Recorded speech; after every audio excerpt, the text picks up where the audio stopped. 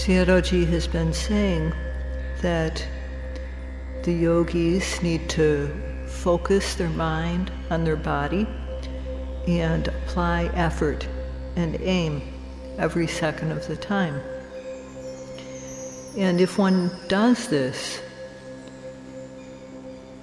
respectfully and carefully, within 7 days one will see special things. When one observes, there are 3 levels on which one can see: form, manner, true nature. We should understand these 3. So there's the form, in Pali, santana. That means the shape or situation or form, like the belly, the standing, the body, the whole body. It means, so the form or the shape of the body, or a part of the body that we're looking at. And when there's a cause for things to happen, for example, there's bending, stretching, lifting, moving, placing, rising, falling. There are various actions that occur. And these are called manner. This is the second level of things that we can see. So when these actions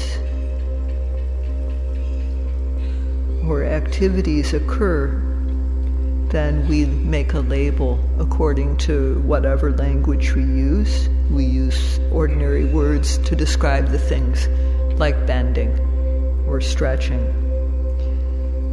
And at the start, what we see when we try to meditate is we see either the form, the shape of things, or we see the manner, the position that they're in, the action that is being performed.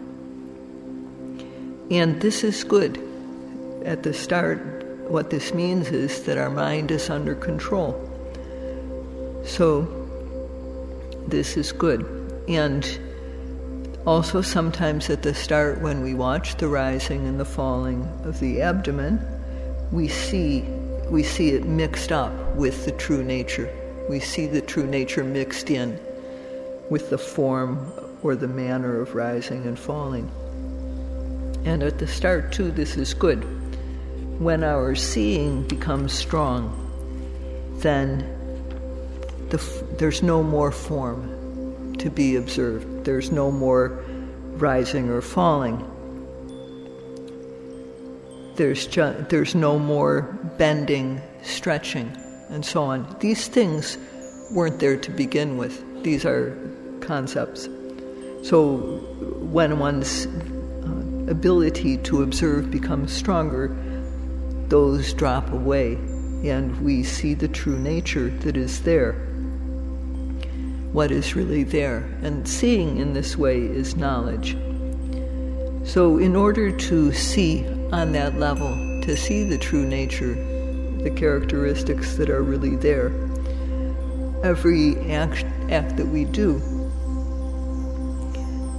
the yogi has to observe. Yogi has to do this in a consistent way, do it regularly, just do it one after another. And then one's vision will get better and better.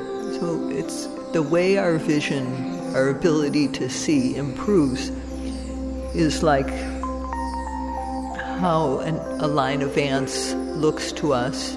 At first, when we look at it from far away, it may look like a stick or a rope. It doesn't look like a line of ants. And as we go closer, we see that it's not a stick or a rope. It seems to be moving. As we go closer, even closer, we see that there's one ant after another moving individually. And one ant goes by and is gone, and another one comes. So we start to see in that way. the individual ants. And so too in the practice, we come to see true nature occur one by one.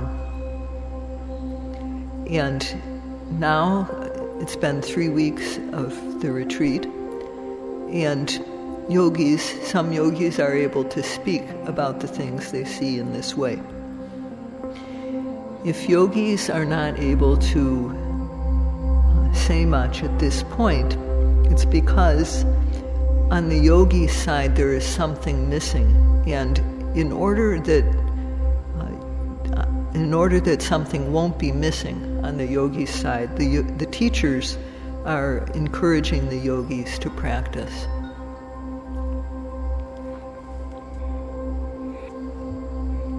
Yesterday, Sayadaw spoke about this, giving an example about how we come to know the taste of things when we eat food. If we put a morsel of food in our mouth and we don't make the effort to chew it, we don't make the effort to try to get our upper jaw and lower jaw to connect, then our chewing won't be effective and we won't taste much regarding the food. But if we chew with proper effort and proper attention to the act of chewing, then we'll start to know the flavors that are in the food. The tongue will start to know the sweet flavor or sourness. And although that is not all that is there to know, we start to know the flavors. So in every act that we do, there are characteristics, there are things that are like flavor to be known in these actions. And so in order to know these, we have to observe them when they happen. We have to observe seeing when it happens, hearing, smelling, tasting, touching, rising, falling, bending, and stretching. When these happen, we observe them and we add a label. We label them as they happen. And this helps us to become more skilled. When we become more skilled in our observation, so that we're applying effort and our aim is accurate, when we observe the object, then the sati and samadhi, awareness and concentration, will arise. So this is what is meant by observe at the moment of arising. One has to bring these observing qualities together at the moment the object arises. And as we do so again and again with these qualities of effort, aim, sati and samadhi, awareness and collectedness of mind, then we'll start to know the flavor, so to speak, that is in the action. So this is what is meant by only if one observes at the moment of arising will one know true nature for sure. So this is a saying, only if one observes at the moment of arising.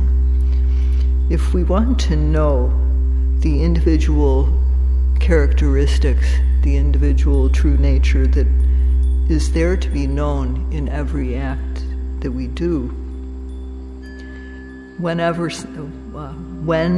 something happens, when we perform an action, when there's rising and so on, then one has to apply one's effort and aiming.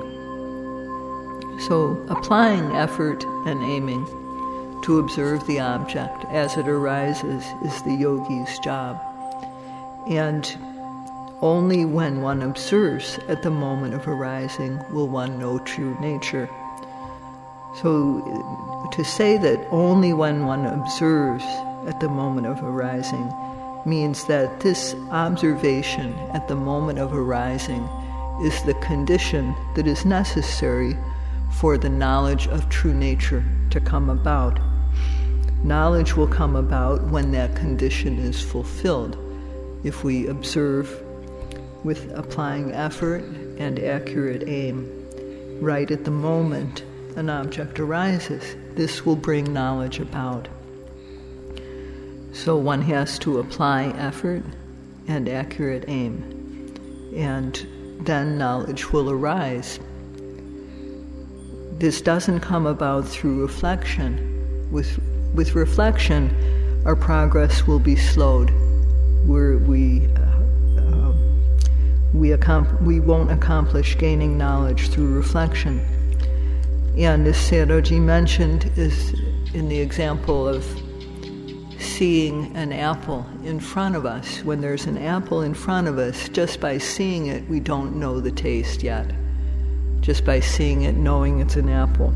We don't know the taste directly until we actually take the apple, bite into it, chew it. Then we know that it's sweet or cool, sour.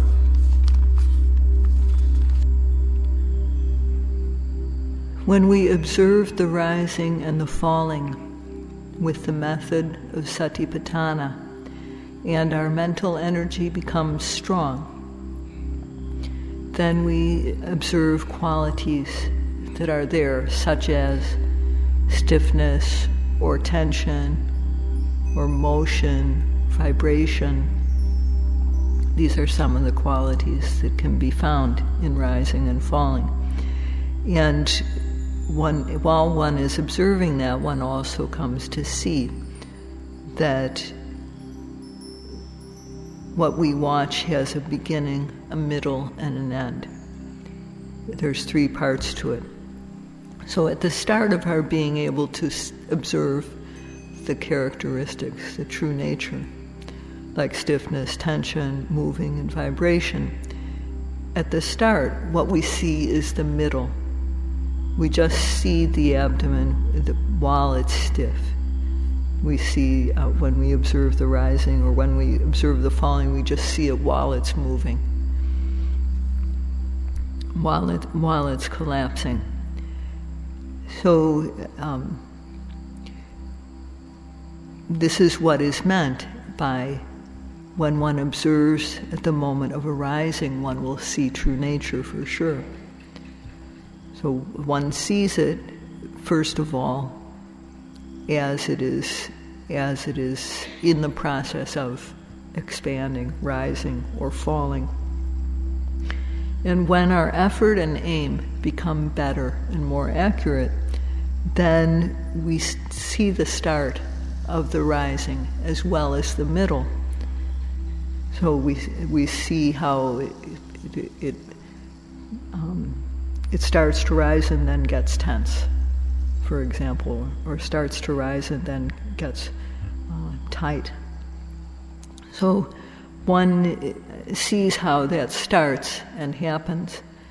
This just naturally becomes apparent to us as our observation improves. But at this point, we don't yet see the end of phenomena. So when we observe the falling, too, we see how it begins to collapse and move. So we see the beginning and middle of the rising, the beginning and middle of the falling, and other objects. So this too is how, when we observe at the moment of arising, we come to see true nature. And as we continue to observe, then we come to see the whole thing, the whole rising, from start all the way through the middle until the end. And for those whose observation is good, one after another, they see the whole rising as it goes through all the different stages from the beginning, middle to end, the whole falling, beginning, middle to end, one after another. The yogis come to see in this way because of doing the practice respectfully and carefully. So at that time one sees the whole process of rising. But in this, although one sees how the rising, for example, starts, continues, and then comes to an end, there's no need to pay attention to start, middle, and end. There's no need to label this is the start, this is the middle, this is the end. These things just appear in the mind. What we need to do is to try to watch the whole thing from the very moment it starts and to keep our attention there until the very end. So by doing this, we come to be able to see the whole thing. And this too is how we see true nature when we observe at the moment of arising. So when we see, when we are able to see true nature, only then will the compound characteristic appear, sankata lakkhana, the characteristic that things have of having a beginning, middle, and end. That only starts to appear in our mind after we see the true nature clearly. And when one starts to see the ending of the object, when one is able to see the objects come to an end, then this is the start of vipassana knowledge.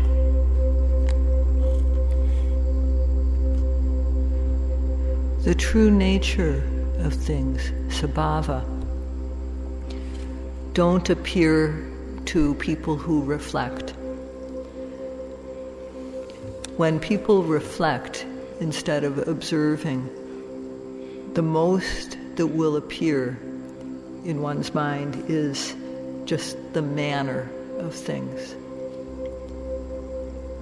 the manner or position. So if sabhava, true nature, is not seen, then its beginning, middle, and end, of course, won't appear. That is sankata lakkhana. And if the beginning, middle, and end of true nature doesn't appear, especially the end, then knowledge won't arise. So when one observes rising, the rising arises and then passes away. It starts and then it comes to an end. Falling too.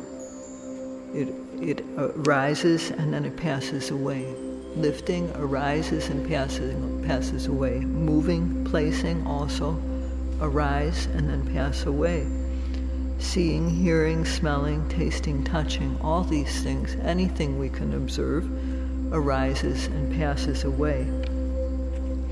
So all seeing this, especially seeing the ending of all these true nature or sabhava, all these true nature, all true nature comes to an end. It arises, and having arisen, it passes away. All mental phenomena arise and then pass away. All physical phenomena arise and then pass away. But these are all the same in that way. Having arisen, they pass away. And this type of characteristic is called common characteristic or samanya lakkhana. So the individual characteristic is sabhava lakkhana, or true nature. And then the compound characteristic, that of having appearing to have a beginning, middle, and end, is sankata lakkhana. And their common characteristic is called in Pali samanya lakkhana. So only when one sees the ending of the rising, the falling, and other objects, and one knows, oh, this disappears, only then will we start to see this. Only then are we seeing that common characteristic of samanya lakkhana. And this only happens when we are able to see how things have a beginning, middle, and end. When the sankata lakkhana, the compound characteristic that is the beginning, middle, and end of things. When that appears, only if that appears, will we start to see what these true nature have in common, the samanya lakkhana. Knowing how things come to an end like that is the start of vipassana knowledge. The word vipassana is made up of the prefix vi and passana. And vi means to see the physical and mental phenomena, mind and matter, or nama and rupa, which are related as cause and effect, to see how they arise and pass away in a special way. We come to see this. It's not imagination. It's real seeing. And this is the seeing in this special way, how mind and matter that are related as cause and effect, how they arise and pass away, is vipassana, is what vipassana means, to see in this way. So when one observes the rising, it arises and then passes away. One sees this. One observes falling, it too arises and then passes away. One by one, the rising and the falling, each time we observe them, we see them arise and then pass away. And from time to time, there's heat. We observe it, it rises and passes away. Sometimes coldness, we observe it, it arises and passes away. Hardness, we observe it, it arises, passes away. Sometimes when there's seeing, we note it, it too arises and then falls apart. Hearing, when we note it, it arises and passes away. So when we observe the object and see that it passes away time and again, this is vipassana knowledge. And only when one sees samanya, only when one sees the common characteristic that is rising and passing away, has vipassana knowledge begun. So observing in this way at the start of vipassana knowledge, the discomfort and pain in one's body becomes very strong. And when we observe it, it becomes worse. Something aches, we watch it, it gets worse. These pains are just the way they were. These pains are just normal. But what is happening is that our mind has become like a magnifying glass. And it seems to be magnifying, everything seems to be much bigger than it ever was before. So at this stage, please do not give up, because if one shifts and changes every time there is pain, then one won't get over this stage in the practice. So as much as possible, one needs to try to be patient in observing pain. So one should just surrender oneself to the pain without worrying about life and limb. Because, as Sayadaw said, no one has died yet of watching their pain. So, as we observe, as we sit, our hip hurts, our knee hurts, our bottom is hot, and when our observation when our observation gets to be very strong, then the form of the knee or the hip, the bottom, all these things disappear, and all there is just knowing and true nature, and this just comes and goes. At the higher levels of the practice, this is more obvious, but at the beginning of Vipassana knowledge, the form is still mixed in with the pain. And when there's form present, then there will be this idea that this is my hip that hurts, this is my bottom, this is my knee. And that when one gets over that, when the form is no longer there, then that idea that my knee is hurting will no longer be there. So when one's observation becomes strong enough, that form drops away, and there will only be pain and knowing the pain and the knowing mind. And as we continue to watch, it goes away bit by bit. And then one feels happy about observing pain. Before this, one feels distressed when pain arises because one worries. But at this point, when one has gotten over pain once, then one feels like one can challenge the pain, because just one time getting over it, one has become very courageous. So it's very important to practice without favoring one's body, without worrying about life or disease and so on. No one has died of observing pain, and in fact, people have gained good knowledge from it. So now the yogis have been practicing here. Most yogis have been here for 3 weeks. And how many yogis have been able to overcome their pain, the meditation teachers can say. There are some who have gone past this stage in the practice, and so have really been able to continue. And other people are still at the stage of starting and stopping with observation of pain. At this stage, if one continues to note, it gets better. Once one has overcome pain, one's practice improves further. And first of all,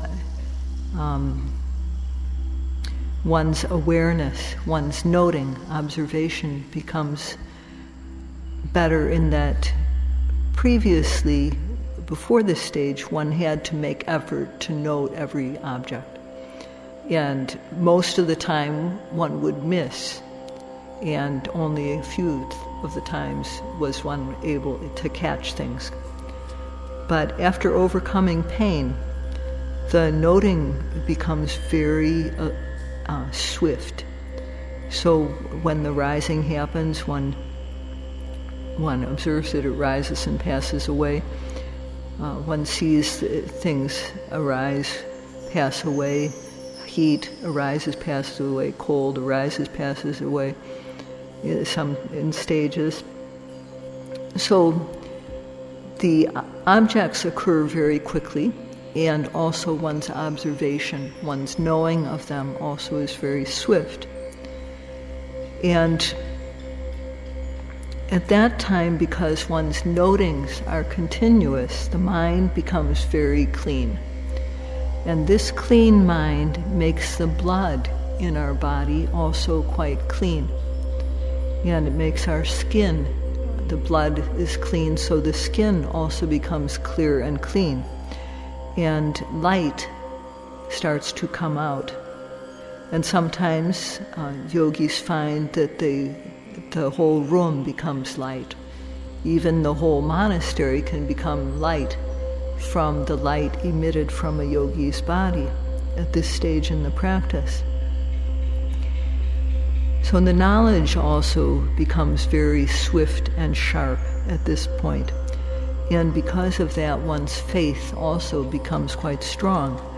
One feels convinced this is really the true way. Before, one thought this is true, but now one is clearly decided that this is correct. And one feels happiness both in one's body and mind. The mind and body feel peaceful, tranquil. Both mind and body feel light, gentle, and it's very capable. The mind and body become very capable. Our work becomes quite upright. We become very skilled at the meditation practice. So before we had to note things one by one, but now in the practice the yogi is very skilled, and the noting happens quite easily. So at this stage in the practice too, yogis tend to remember things that they did wrong in the past, and they remember their old life, and they realize, oh, this thing that I did was wrong. And because they remember these things and they want to be upright and honest, this sense of honesty is very, very strong at this point in the practice. So they even come to the teacher and confess, I did this in the past, I did this, and now I know that this is wrong. So at this stage in the practice, the taste of the Dhamma is very special. And one's effort also at this stage in the practice becomes steady. It just increases steadily at this stage.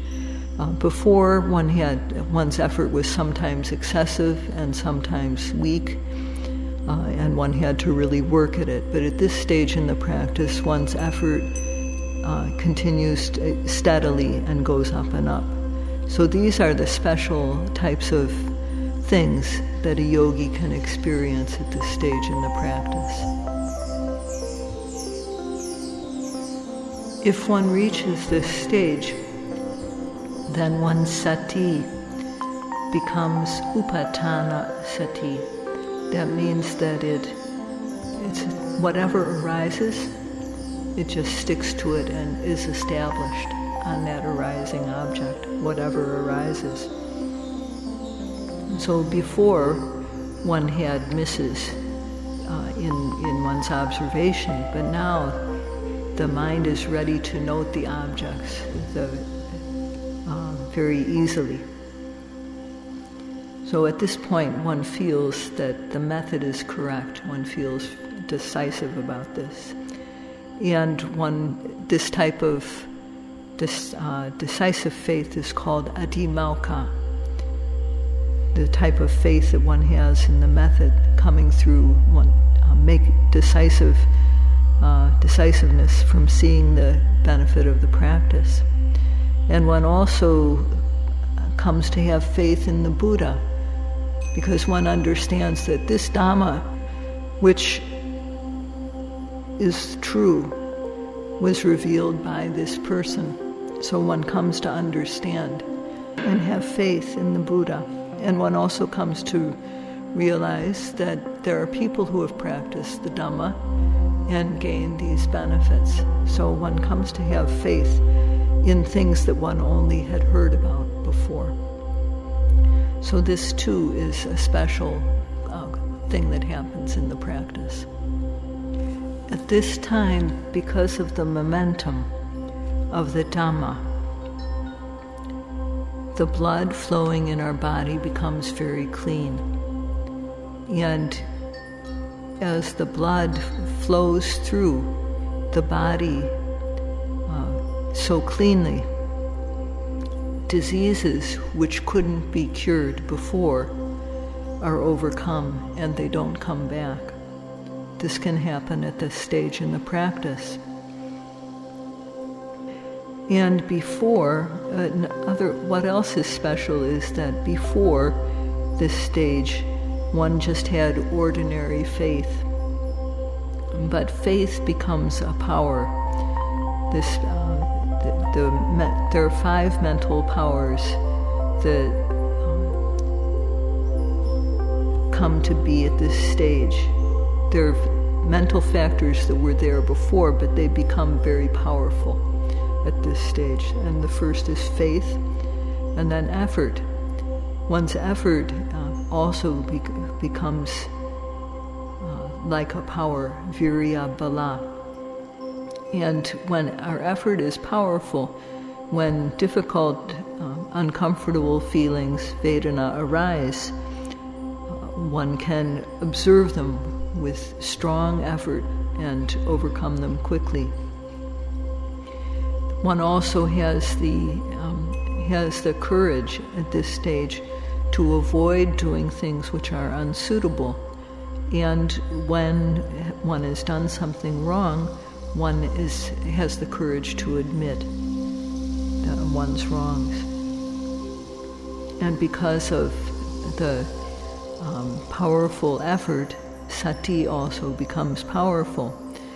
And with powerful observation, then samadhi follows. The mind becomes collected, and these two bring about panya, very powerful wisdom. So from starting from very small and detailed things, one is able to see clearly. So these 5 mental factors of faith, effort, sati, concentration, and wisdom become very, very powerful, and as they increase through the practice, they become like ruling factors. They rule the other factors in the mind, so that one, with such good control, then one doesn't make any more transgressions. And this is really the start of becoming a good person, this level in the practice. At this stage in the practice, too, one, especially people who haven't read much or don't have much background knowledge about Dhamma, they think that they have gained special Dhamma at this point. And they think that they've gained the end of the path. And even people who have some background knowledge about this can think like this, because they think this stage in the practice is so good, so they get attached to it. And this disrupts the practice, taking pleasure in the things that happen at this stage in the practice. So at this stage, it is very, very important to have a good teacher who can keep you on the right track. So even people with study can think that this is such a good experience, that this is the end of the task.